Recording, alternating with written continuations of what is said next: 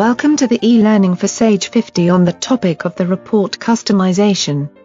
You can customize your own report based on your preferences. We will guide you step by step to customize your report.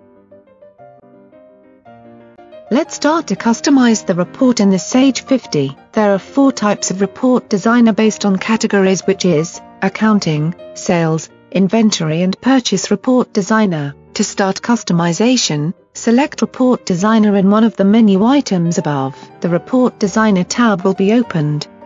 Then, choose one of the reports in the list and click Customize button to proceed. Then, Report Designer template shown the report. There is a Standard Controls menu item to controls the preferences of the report.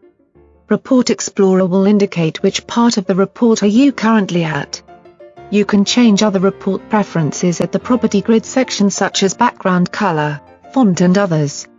After report customization is completed, you can save as a new template or export and save into your computer. Thank you, and have a nice day.